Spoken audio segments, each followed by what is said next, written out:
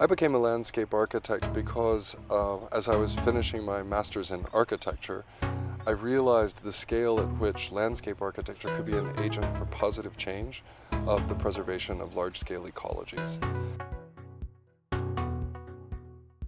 When I'm considering a project, we take the greatest inspiration from the unique opportunities for a project to be an agent for change in stitching together ecologies that might have been disrupted or broken.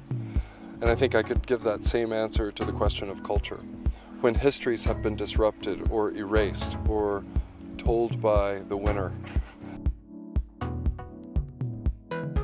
When we start large-scale projects, we begin with a biodiversity survey. So we'll bring a team of conservation biologists onto a property to build a kind of ecological portrait of a site.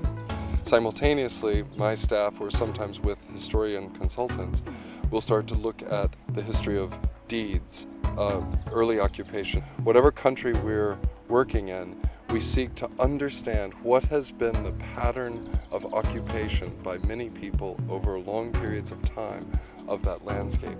So that's really the first step, is to listen to the land very, very carefully. Engagement with the ecosystems of a site are one of the most critical roles landscape architecture can play. I think we need to always push to be the stewards of an ecosystem with beautiful creativity and design, not be satisfied with just strict restoration ecology, but how do we make that restoration evident and beautiful and something people see and understand? Because if we can build that relationship of understanding, the public will care for the stormwater management systems or the riparian corridors or the things that we design and build. Internationally, I'm seeing very hopeful signs that people are tired of the generation of pattern makers that just add lumps and mounds and stripes to the landscape, and that the landscape should be about more than that. We have so many powerful stories to tell about place and the history of place.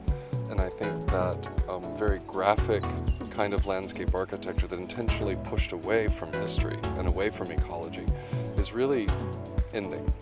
And we're in a new generation of designers who care very much about the stewardship of land and the stewardship of story.